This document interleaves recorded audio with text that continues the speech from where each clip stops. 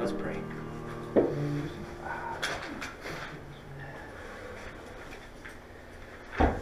Lord Jesus, we're going to consider today the foundations of, the foundation upon which the J curve is set, which is justification by faith. And we looked at this previously back in chapter 4, but we're coming at a slightly different angle today. There is great joy in the thing we'll talk about today. We don't want to miss it. We don't want to miss any of it. This is what allows us, this justification, your death, burial, resurrection, ascension. The fact that these things are real and solid, precisely why a Christian can experience joy, can even think about embracing suffering and even rejoicing in it. So would you visit us here today? Would you fill us with your Spirit? Would you give us more than just intellectual construction here, but would you change us? We long to be changed to become more like Jesus. It's in His sweet name we pray. Amen. I'd like to start this morning. Peter's going to read a quote from C.S. Lewis. Imagine yourself as a living house. God comes in to rebuild that house. At first, perhaps you can understand what He is doing. He is getting the drains right and stopping the leaks in the roof and so on. You knew that those jobs needed doing, and so you're not surprised. But presently, He starts knocking the house about in such a way that hurts abominably and does not seem to make any sense. What on earth is He up to? The explanation is that He is building quite a different house from the one you thought of, throwing out a new wing here, putting on an extra floor there, running up towers, making courtyards. You thought you were being made into a decent little cottage, but He is building a palace. He intends to come and live in it Himself. Let that just sink down for a minute. Make that trip from head to heart. While we open with our typical questions. How are the things we're discussing and learning changing the way you're thinking and living? Has being in Christ enabled you to edit yourself in recent weeks instead of becoming touchy or defensive? I mean, there's a lot of kinds of questions that we could be asking. Talk to us. How's this settling on your life? Is it changing the way you think? Is it changing the way you actually behave?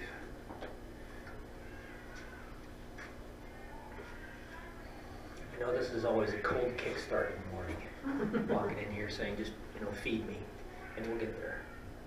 Question number 2, the answer is definitely yes. Instead of becoming touchy and defensive. I don't have any specific examples, but the words J curve have gone through my head in certain circumstances when I get annoyed at someone. Instead of feeling justified, kind of just let it pass. Yeah.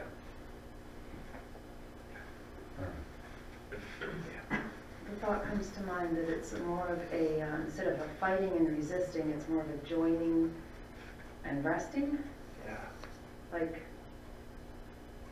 if you're not sure what's going on, then you'll fight it and resist it, and kind of like when your alignment's off, you kind of.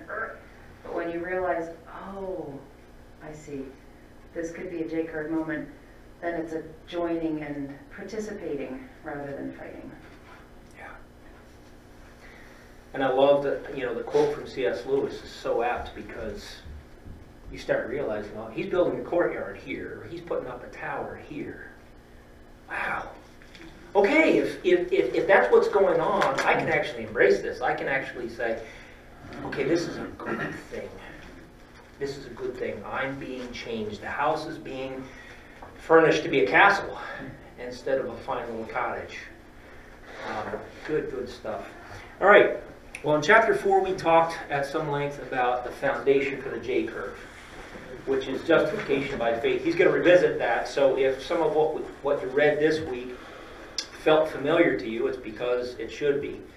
But he's coming at a slightly different angle, and he's talking about the concept of, suppose for a moment that that foundation is kicked out from underneath the J-curve.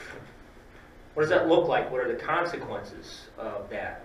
And so that's where we are today. So if you'd be on page 71, there's a quote there. My pride and will were, he's talking about himself. Paul Miller's talking about himself. My pride and will were constantly exposed and stripped. He's talking about a time when the Lord was just tearing them down, kicking out walls, putting up towers, building courtyards. During this time, I got to know God like never before. He took away everything I loved in ministry and gifted me with his enduring presence. What are the common ways we tend to respond when we're living with this kind of exposure? So think about what this is like. We're being, the Lord takes us through seasons like this, doesn't he? Where he's stripping us down, where he's exposing things in us that are ugly.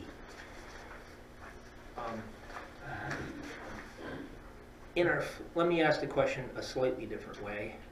How do we tend to respond to that if we're living out of the power of the flesh? Anger. Yeah, we get angry, don't we? Indignant. Mm-hmm.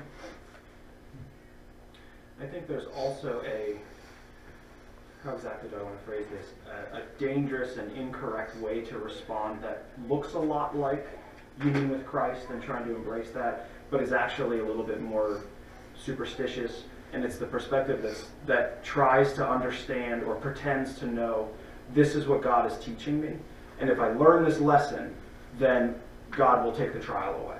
Right? Mm-hmm. If I can only learn the patience God is trying to teach me, then my marriage will be back together. And it's not quite so tidy that way.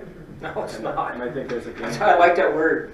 There's definitely a danger of trying to understand all of God's purposes and saying, if I do this, then God will fix this. I just have to learn the particular lesson here, and then we'll be set. We kind of go into deal-making mode, don't we? Yeah.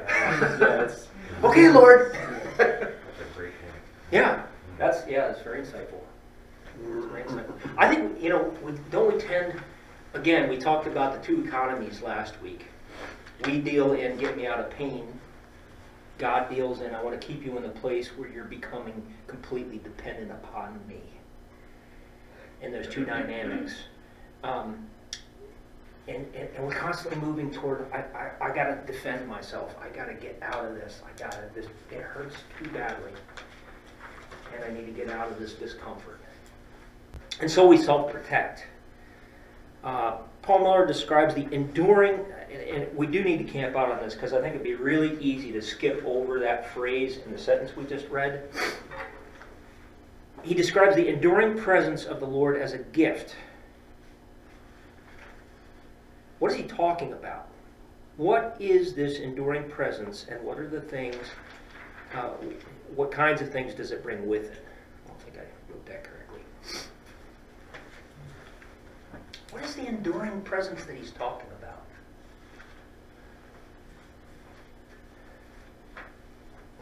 I got that picture again of the child clinging to the parent, arms and legs wrapped.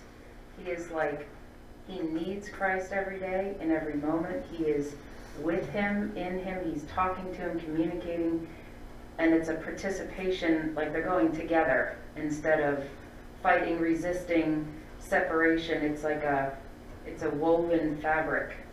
And you don't get there unless you've been broken, because you still have some of you left, right? But he had to be empty before he could really experience that enduring presence. Dependence comes to mind, that word. And probably the only thing that's left that will help. Nothing else. Absolutely. But here's a challenge, right? Because we're going to read about Mother Teresa. We're looking at Luther and Mother Teresa in this chapter, and he talks later on in this chapter about Mother Teresa not sensing God's nearness. Can't feel him near. Which I love the analogy of child and parent. I think it's very accurate. The challenge is that child can feel mommy or daddy's arms wrapped around, right?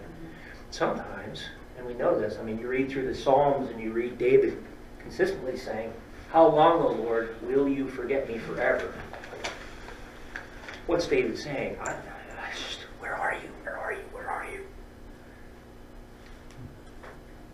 So we have to be careful when we're talking about what is this enduring presence. Sometimes we don't feel it. Sometimes we don't feel it. So what is it when we don't feel it?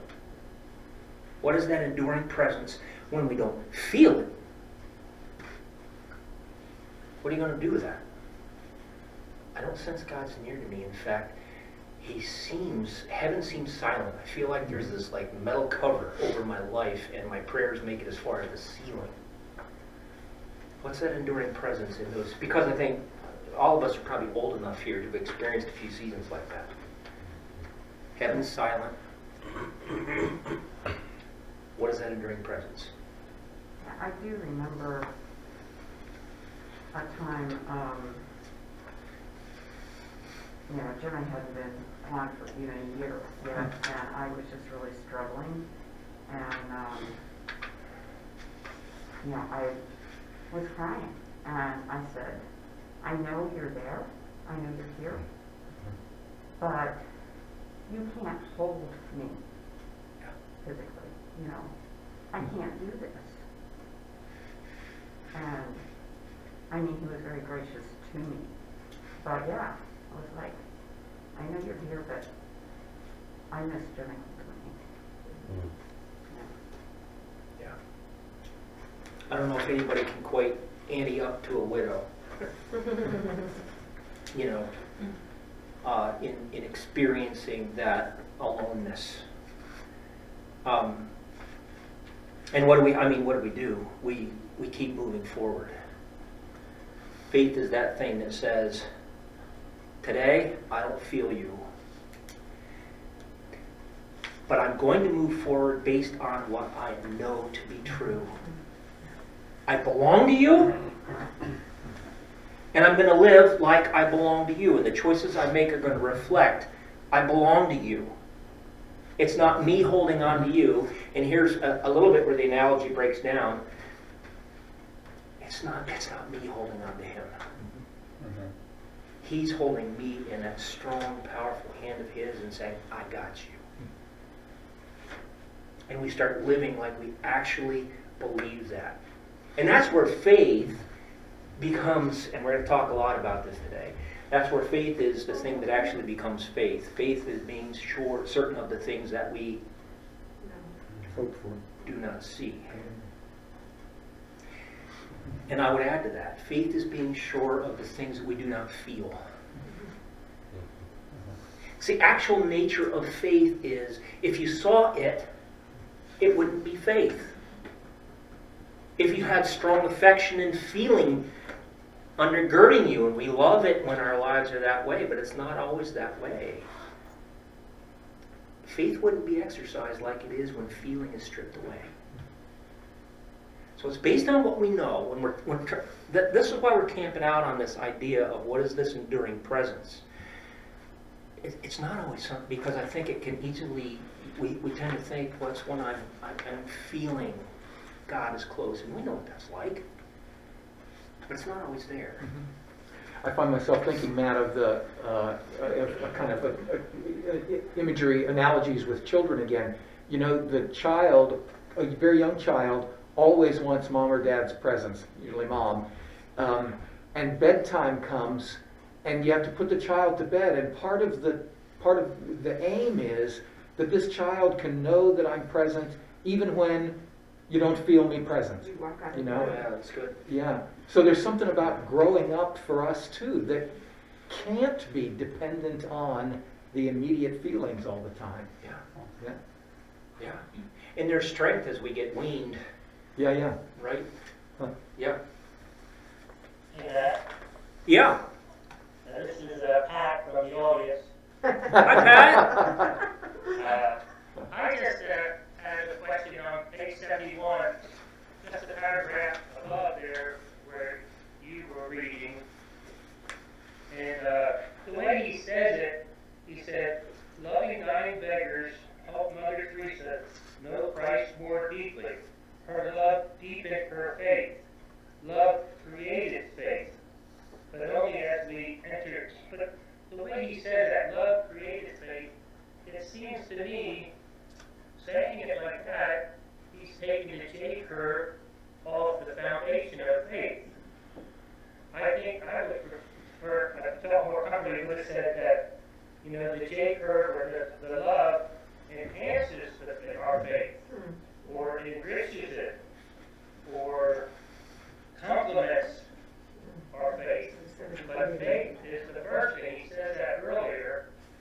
And so it almost sounds, to me, feels like he's taking it off the foundation, the J curve off the very foundation of justification by faith. Well, I think that's the point, Pat, is he's going to show us throughout the chapter that Mother Teresa really struggled with the doctrine of justification by faith. And I think what he's trying to do here is he's trying to accurately portray how Mother Teresa would describe her own walk with the Lord. I don't think he's trying to say she was right. Though he does describe himself that way too. You know, in the next paragraph, one of his most enduring experiences of love creating faith. Yeah, so there is at least a kind of ambiguity there that I think is worth pointing out. It's a struggle. It is. It is. I don't know if I fully got there, Pat. Yeah, I think, you know, then you can say faith is the victory. You know, you're still building on that faith. But the love, the dying of Christ, all that just really enhances our faith and makes it richer and deeper. And then we're more willing to express that love. But, you know, all I'm saying is it just seems like unwittingly, maybe perhaps, he almost seems to take it by that statement. Love produces or creates, seems to take it off the foundation of faith. Maybe it means. I'm going to need some help here. Well, maybe we could phrase it: love creates more faith. Would that help? It sort of takes the beginning that's already there. That's the root is faith. But living in love maximizes that. So it's saying enhances. I think you're on the right track, then. Thank you. Well, I may be wrong. Pat, you're leading next week. Right. We talked last week about the concept of the fear of the Lord is the beginning of wisdom. And we talked about if the fear of the Lord is the beginning of wisdom, what's the completion of it? Love.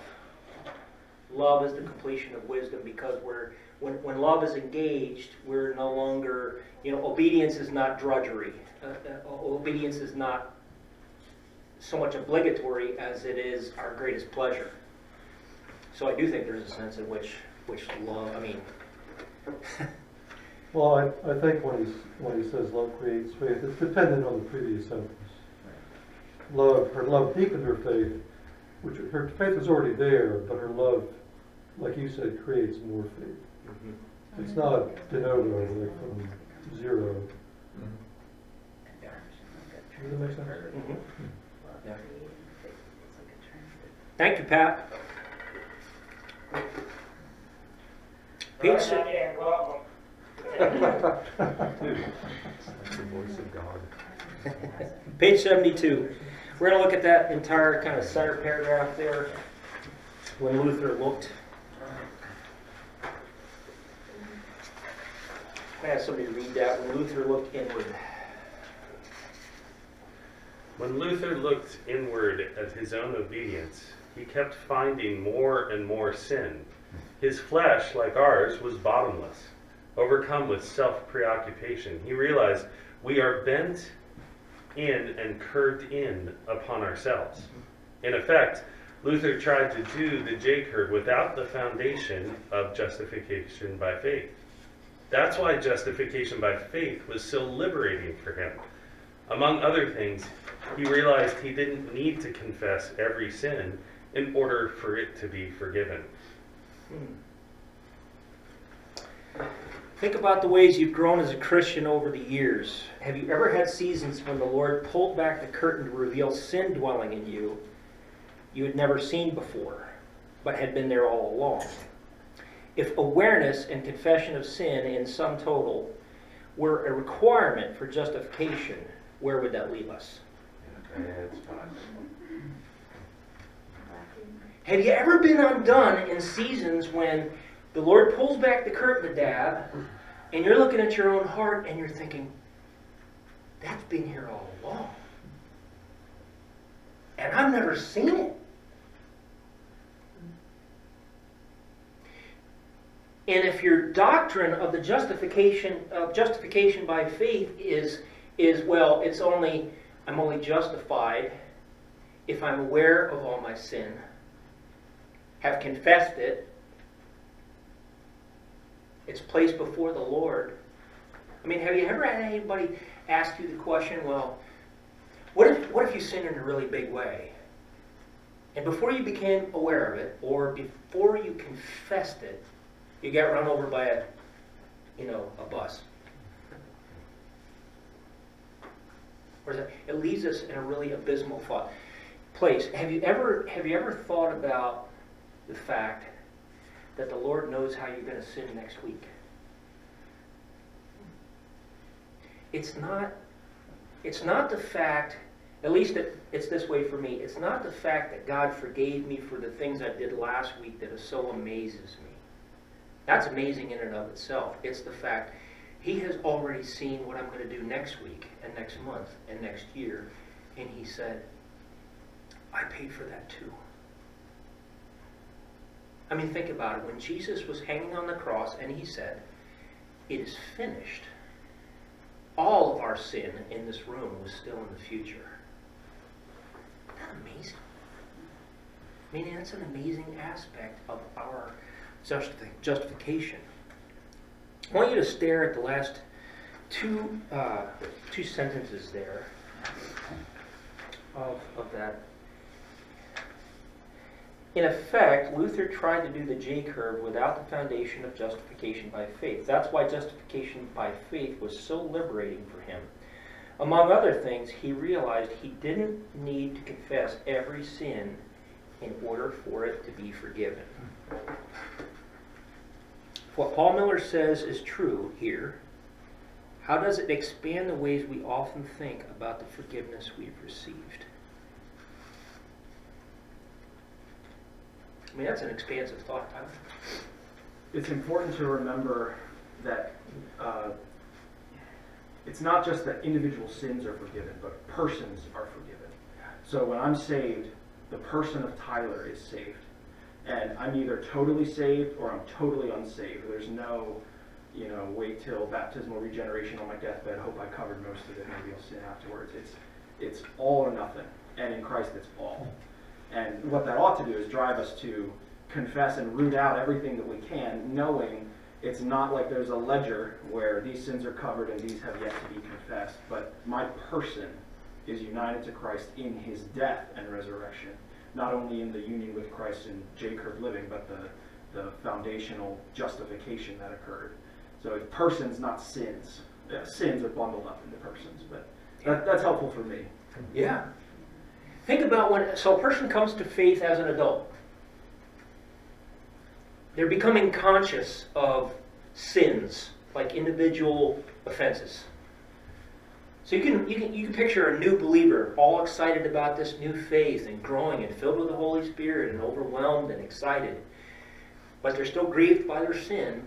And a person like that, you can envision a new Christian, an adult Christian, kind of going through life and saying, well, I probably messed up about 15 times today. And they could name those things. And then as we grow in the Lord, we become aware of, it's not just that I sin, individual sins. I have a sin nature. It's an identity. It's a DNA. It's systemic. This sin is not just individual things I do or don't do. It's systemic. I liked what you said. Tyler's forgiven. Tyler's justified. This is a thing about identity, who I am. So this is an expansive statement, I think, here. He didn't need to confess every sin in order for it to be forgiven. I mean, that's expansive.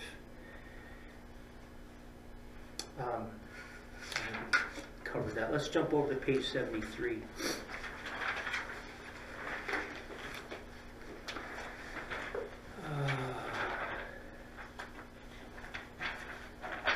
I'm picking up there, third the way down, where it says she made the common error.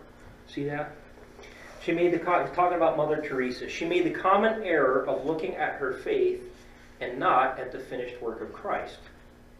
When we look at our faith, we inevitably look at our feelings, and if you ground God's love for you in your feelings, neither your conscience nor heart will be satisfied.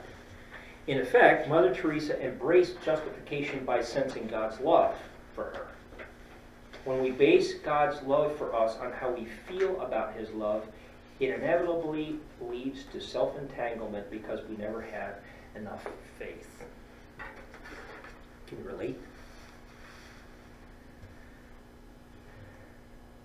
Can you relate? Do you ever wonder, is my faith genuine? Do I really believe? Is my faith strong enough? To what extent do you all struggle with that? Is that a real, I mean, I would say it is for me, for sure. Can you relate to that, what she's dealing with here? I know you're never supposed to ask yes or no questions in a classroom, but let's talk about it.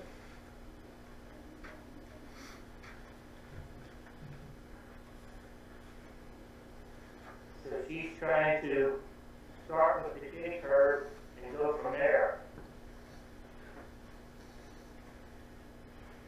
Am I right?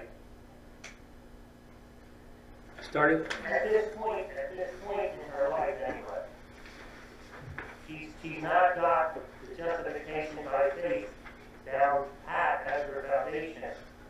She's now trying to build on the J curve in and of itself. Just loving without, having that faith. Mm-hmm. Right. That must come first. Right. Matt, Yeah. I think, without being overly cold-headed, she says, I call. So Scripture says, when I call, he will answer. She says, I want. Scripture says, I shall not want. I'm alone. You are not alone. Scripture says I'm not alone. So the Word says, not true. Her heart says this stuff, but the Word says no. So if I can think the Word instead of my own thoughts, then I can answer that. Thank you, Priscilla. I think often, and we don't talk a lot at Rick Lane. Some other, in some places theologically, in some churches, you'll find that there are, there's a demon behind every shrub, right? We don't talk a lot about the influence and the work of the evil one, but he's active here. He's active here. I appreciate that very much, because as I was looking at this too, but you picked up on it far better than I did, Priscilla. Can you recognize the lies of the evil one in this?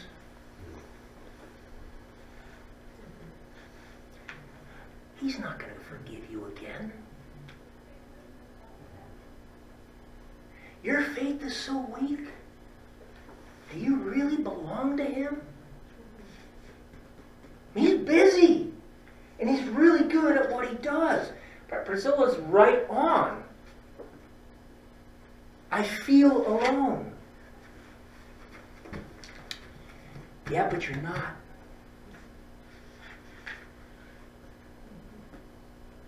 Can I say, it does seem to me important to recognize, though, I think that the feeling alone is a real feeling. Yeah. So it's not as though feeling alone is a sin. Again, you've pointed us to David, who very frequently talks this way. Right, all over the Psalms, you've got expressions that say, "Why have you left me alone?" Or Jesus saying, "Why have you forsaken me?" Right? Was he forsaken? Well, right, there's all sorts of difficult questions there, you know. So it seems important for me to be able to say, I do feel alone. And it's not like God is saying, stop feeling that way. He's saying instead, you're not. The feeling is there. You're not alone. And that's a tricky balance to maintain, I think. It is a tricky balance. So what's the next step on the back side of that? I feel alone. You're not alone. You're not wrong to feel that way. But what do I do when I'm there? And it's going to be, God's word says I'm not alone. He has told, Tyler. If you look back on your life and it's like a difficult point in your life and you feel alone, and you ask God, where were you in that time? I think he'll respond with, I was always there. You just, didn't see me in that. And there's a verse in the Bible, I think it's in Corinthians, and it says, be still and know that I am God. So you just need to slow down and just know that he is God. He is who he says he is. It's one of my favorite verses. So I think in a sense, feeling not alone is a gift. Because living in a sinful world is always pushing us towards feeling alone because of the way the world is. I'm sorry, say again the beginning. Feeling not alone? Not feeling alone. Not feeling alone is a gift. Because we live in a world which is always telling us we are alone in many different ways. So, we're going to go with that. So, we talk about the 16 inches between the head and the heart, which is getting back to what you said, Steve. In our minds, we know we're not alone because the Bible says so. But that doesn't generate feeling. It generates a fact that we can rest on. So the feeling that should come from God's Word is a gift from Him that He gives us. It's not natural. I think we think it should be natural, but it's not. It's not. In the end, it's not. Speaking somewhat metaphorically, we've all gone into a heated swimming pool, and we get to a point where we feel nothing. But that does not negate the fact that there's a swimming pool all around us. Compared to when we go into an ice-cold lake, then we know it's there. We have, because there's such a divide, between our alignment with temperature-wise with the heated swimming pool. I'm talking about what it be with God as opposed to being off at a distance from Him as well. I kind of hear that theme from a lot of people here. Priscilla, you had a comment? Yeah, two comments. Sometimes I've said to Wendell, I sometimes feel like I'm living in a fantasy world because my circumstances tell me one thing and I keep pounding away. It's not true, it's not true, it's not true. What is true is what God says, not what I think, what I feel. And I don't know, this silly little, well, it's not silly. There was a story called The Little Princess about this girl who, I don't know if anybody, it's a child's story, but she actually was a princess, but she got transported to England and put in an orphanage, and they put her up in the attic. And she kept pretending she was a princess. And lo and behold, she actually was. And I thought, to me, that's kind of like an analogy of I actually am a princess, even though I'm living in the attic of an orphanage, and they're cutting my food off. And the other thing is that I have learned. Sometimes I feel like I weigh 100, I got a 100-pound weight in my shoulders. Circumstances, something happened, I saw someone, and I go out and I'm like, I'm trying to say what's true, what's true, what's true, And I've come to just say, you know what, this is going to go away. This 100-pound is going to evaporate in about 3 days, and I don't know why. Right. But and then I know that once it evaporates, it's going to come back again. So I don't know. That's just my experience. when I owned a business, when Cindy and I were in business doing landscaping and construction and so forth, almost without fail, I would wake up every Monday morning, and I would feel that weight, and it was, I'm looking out in front of me at the week that I have in front of me, and I'm thinking about all the things I need to get done by the end of the week. One of the things I would often pray on Monday was, Lord, from Monday's perspective, this week looks absolutely unattainable. Like one guy cannot get all this done. I don't know how I'm going to do this. Can you cause the things that you think are important to stay on radar? Would you cause the things that you know already are not important to fall off into forgetfulness?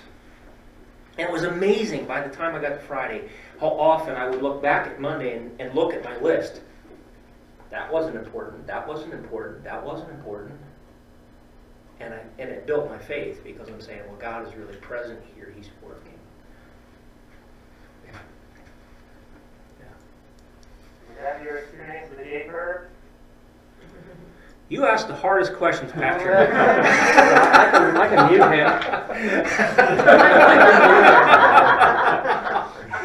Sorry. No, I appreciate it. I'm just glad there's people in this room smarter than I am. Well, it's not me. I don't know about that. Isn't that the J curve that you were describing and Priscilla was describing? You know, that we're in that valley, but He brings us out. You know, that's the victory. You know. That's a resurrection side. That's a resurrection side of the J curve. Yes, Pat. Yeah. Right. Amen. Okay. I'm going to sign off. No. Don't you sign off. Don't you sign off. Well, we know we need to have and express faith. But how do we know our salvation is not based upon having exquisitely perfect faith? How is focusing on Christ's finished work an expression of beautiful faith? And what does it produce in us? Okay, so here we're talking about the quality of our faith, or the perfection of our faith. Because like Mother Teresa, I think we can struggle with, is my faith genuine? Is it real? Is it saving faith? So let's talk about that. How is focusing on Christ's finished work an expression of beautiful faith? And what does it produce in us?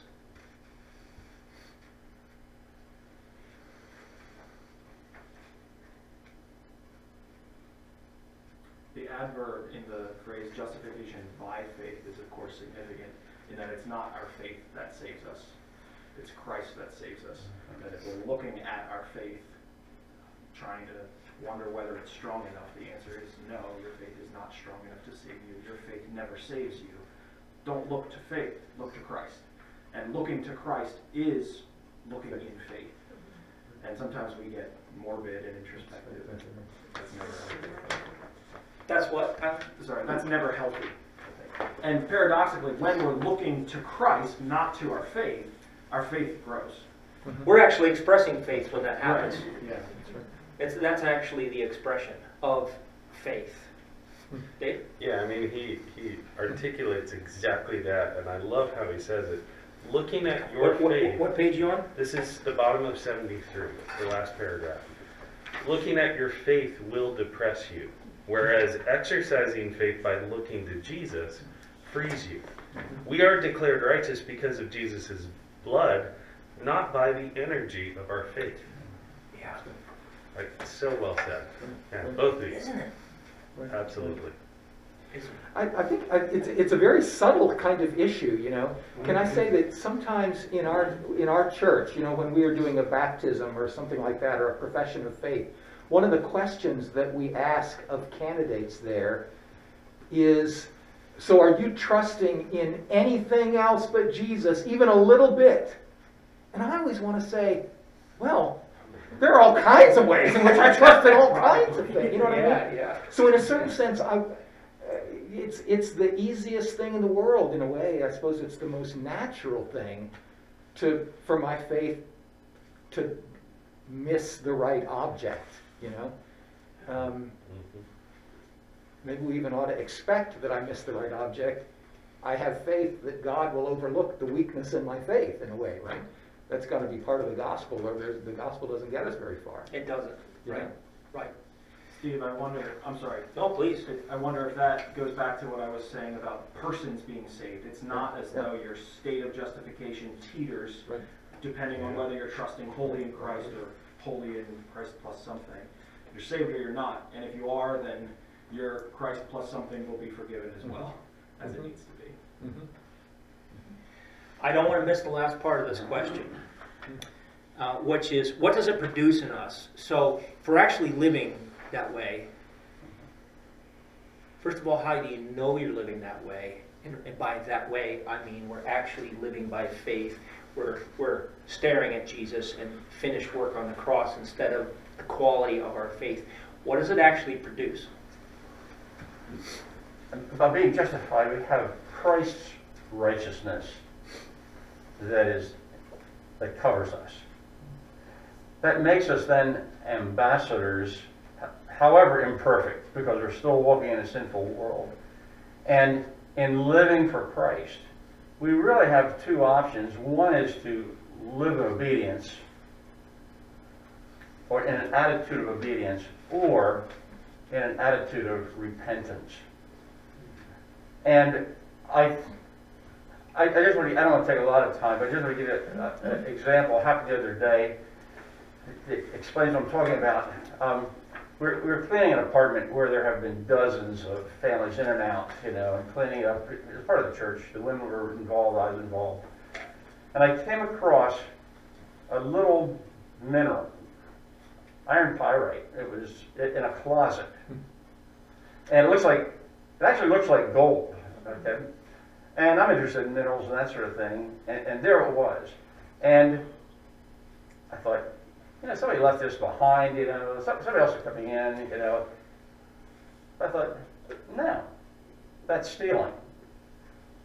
And the alternative would have been, if I had taken it, then I would have had to go in the direction of the J curve, where I'd have to go back to the owner and say, and empty myself out, get down and say, I'm so sorry I took this. I mean, he wouldn't have cared, it was just a rock, most people. But I think that's the part of the appeal of the J curve for me is, I don't want to go through it. Okay? And having recently as a person having Christ's righteousness, you're going to be going to an attitude of repentance in order to restore, not in order to gain favor, but in order to preserve that mantle of Christ's righteousness before the world. And I would try to live in obedience first, however imperfectly, but if I fall into that, I know that there is a way where I can be restored without having lost faith that I'm saved. That's right, it's so lengthy there, but that's I did not take the mineral, by the way. I left it in the corner of the closet. Which house is this? For somebody else. I'll take it. It really does come back to obedience, right? idea. We live in obedience to what we know. We start moving in the right direction based upon what God's Word says. Right? So, I'm not alone. What does that mean? It means I can actually live like someone who is loved by the Lord. It means I can stop responding to fear and start moving with confidence. When you start answering the question, what does it produce in us? This is the fruits of the Holy Spirit. And certainly obedience, as Doug has well said. Living in obedience to what we know. But it's also producing in us love. Joy, for heaven's sake. Joy. If I actually believe I'm forgiven, that I'm in Christ, that His righteousness is surrounding me and on me, and it's right here, I can actually start living like a forgiven person, which means I'm full of joy. I lay my head on the pillow at night and I fall asleep because I'm not constantly running the tape of how horrible I am. I actually live there. I'm going to take God at His word and I'm going to say, I actually believe you forgive me completely, even for the stuff I'm going to do next week. And I'm going to run around in that grace like I'm a little kid that just got turned out on the playground. I'm going to run around in grace because I'm so securely held in the arms of my Father. That's what it actually looks like to believe. You actually have the capacity to experience joy and peace. That's what it produces. That's what it produces. Look at page 73, paragraph beginning with, because they also lack the grounding. Down toward the bottom.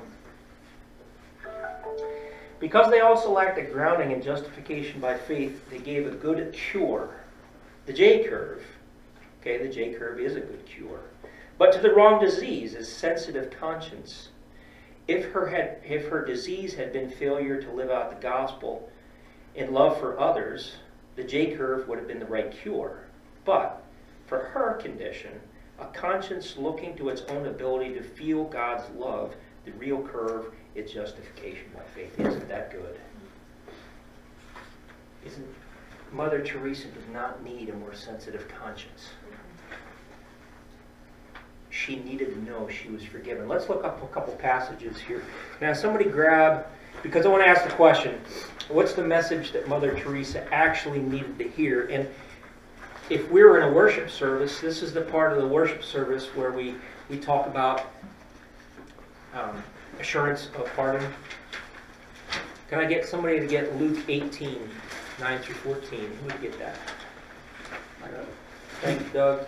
Isaiah 57:15. Got it. Can you get that for me, please? Matthew 5, 3 and 4. Jason. John 21:7. Can I get Brittany to talk a little bit? Sure. Okay. John 21:7, please. In that order then. Luke 18, 9 to 14. 9 to 14, okay.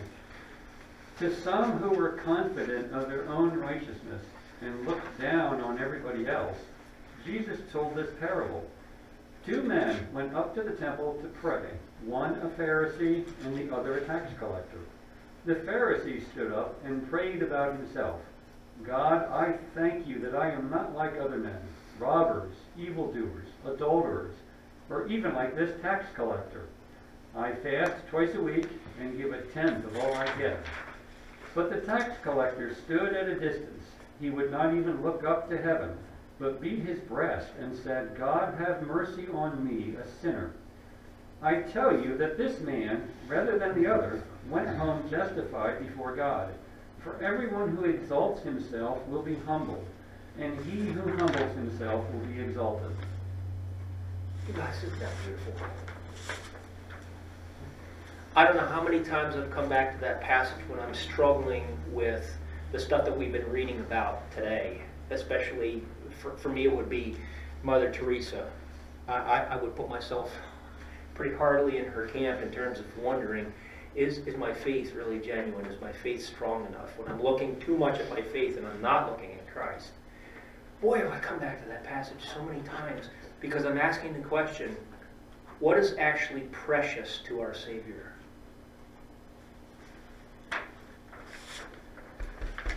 Oh, Lord. I don't see righteousness in here. I see sin in here, and I so want to be different. I'm so grieved over who I am and the kinds of things that I do and the kind of things that I say and the kind of things that I think. We have our Savior's word there.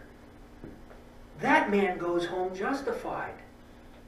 And I find myself saying, Matt, are you weeping over your sin? Yeah, actually I am. Okay then.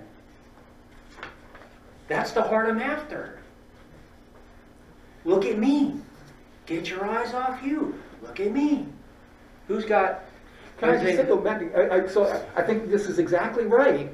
But as soon as I say, all right, am I weeping over my sin? In a certain sense, I'm right on the edge of real danger there, right? Yeah. Because again, I'm looking back at me. Am I enough like the penitent tax collector in the temple? Am I really repenting? And the answer there surely is, It comes and goes. Yeah. So I can't even look at my own repentance in order to say, now the whole point is to stop looking at me and to hear instead the promise of Christ. Right? So I just think it's... Because you have to move forward. You got to move forward Exactly. from that moment. Because when when you're that kid that gets turned out on the playground, well, I'm not thinking about my sin anymore. Now I'm running around and having a good time. I'm running around in that grace. Right. In that moment, I'm not like That's right. the That's right. You know, And I'm not beating my breast. In a certain sense, it may have been Mother Teresa's way of being on the playground was to go and minister to somebody that had other kinds of hurts. She's no longer thinking about her own doubts. Yeah. She's thinking about this person's suffering. Yeah. And that may be a pathway that works, that really does allow you to see Christ better as a result, I think. I wonder if this analogy is helpful. Sometimes, years ago, I had seen people on social media, a girl who's recently engaged and then married to a guy, publicizing her love for that guy on social media, but the focus was on her love instead of on that guy. So if she was really focused on that guy, the love would just come naturally, but instead it seemed to be that if she was focused on that expression itself. And I don't know if that's a similar kind of situation. We were talking about, is my repentance enough? It seemed in there's like, is my love enough? And it's just the wrong focus. It will come naturally if we're focused on the right thing. Yeah. It seems like timing is an issue. Like you can't sit there so long that you are in absolute despondency. But you have to sit there long enough to feel that grief and go on. You know, you can't just skip over it like a stone. Right. You know, skipping over a lake. Yeah. But you have to. It's kind of this thing. You need to be there in a healthy amount of space. Yeah. I'm not even saying time. It's a healthy amount of space that you're dwelling on that, and then going on. I think we'll get into that scenario of skipping over it in the next chapter. Regret ahead. He's one of those. No, I actually have not read the next chapter, but I looked at the title and I went, oh yeah, okay. We might get there. I see where he's going. Anyway, sorry. I don't know if it would be helpful to, I talked about earlier when I was really struggling with being alone. As we're talking, I'm realizing I was actually going through a J curve right there. Before that happened, it was a few weeks before Christmas, my first Christmas without Jimmy, and I knew that you know, I'm going to have to go through this. And but what was really neat, I was like, I need to acknowledge it. I can't just pretend it's not there, but I don't want to get just completely derailed by it. And through a friend who gave me a really good insight, I decided that I would pray that Jesus would show me something more precious about himself that Christmas than I'd ever seen before. And I kind of thought, oh, I'll probably read something that's really uplifting or whatever. And I prayed that like a Thursday night. And this was Friday night that I'm laying in bed and when I'm crying, you know. And I'm really focused on the fact that of my loss. And thinking, and you know, kind of thinking, you know, God understands all of your loss, but in my head, I'm thinking, but Jesus, you were never married. You don't know what this is like, you know. But in that crying out and saying, I can't do this myself. You have to help me. And what was amazing was God started getting me thinking about that first Christmas. And thinking about how, I mean, the things that I kind of like about Christmas, all the traditions and stuff that we like, none of that stuff was there.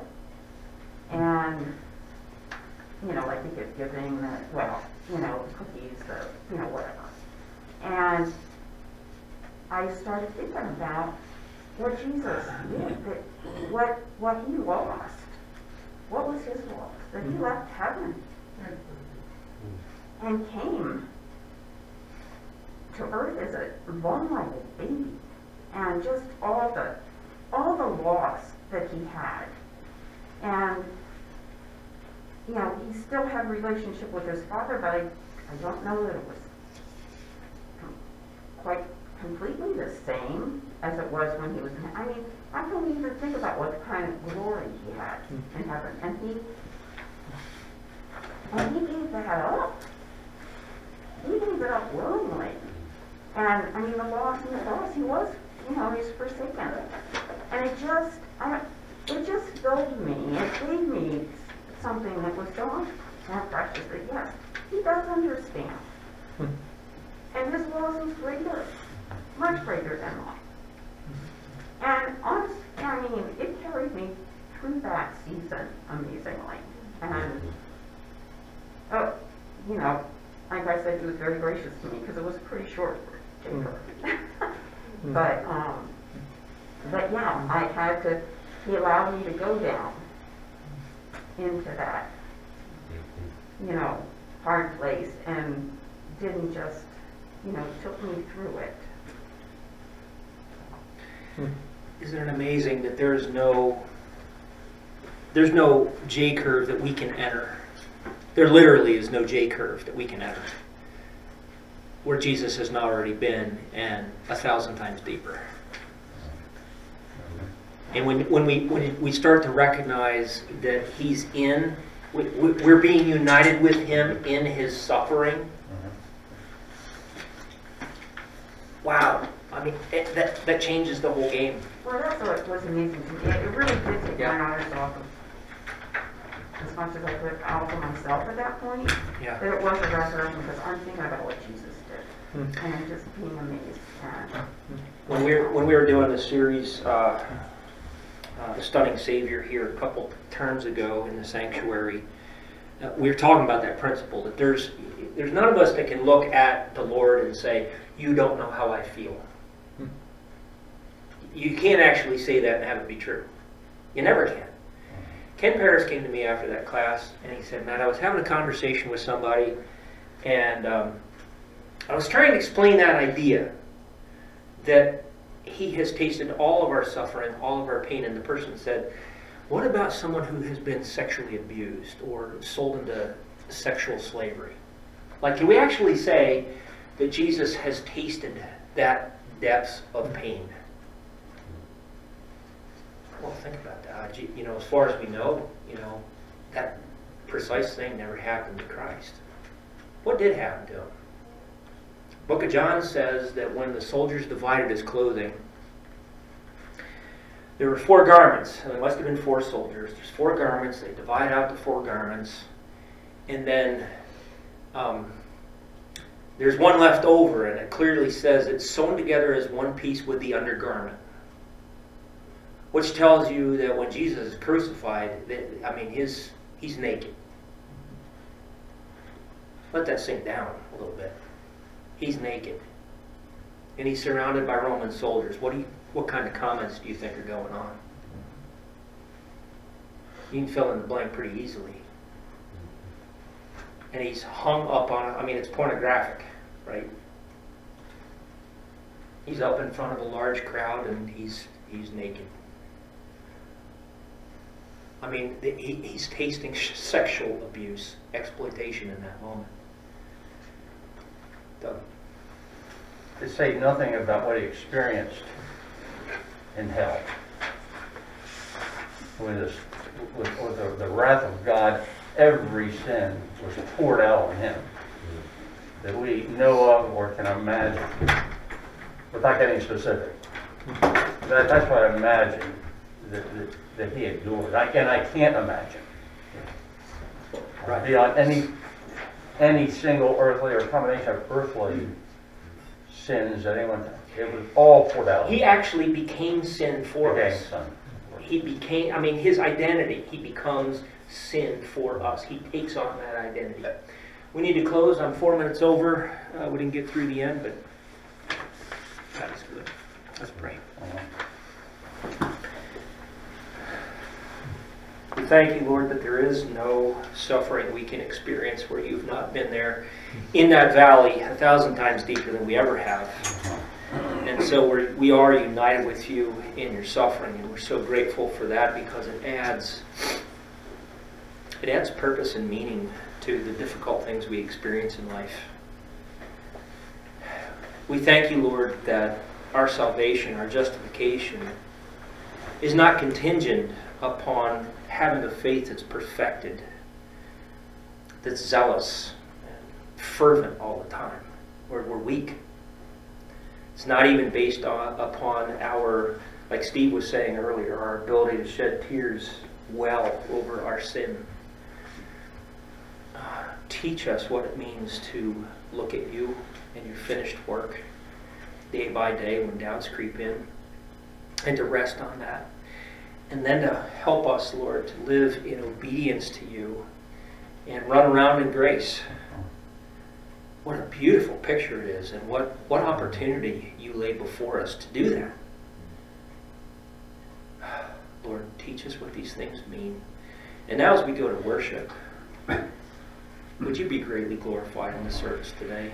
We want to worship for an audience of one. We pray that you would receive it, be pleased, and that it would give you joy to hear your children gathered together in your name.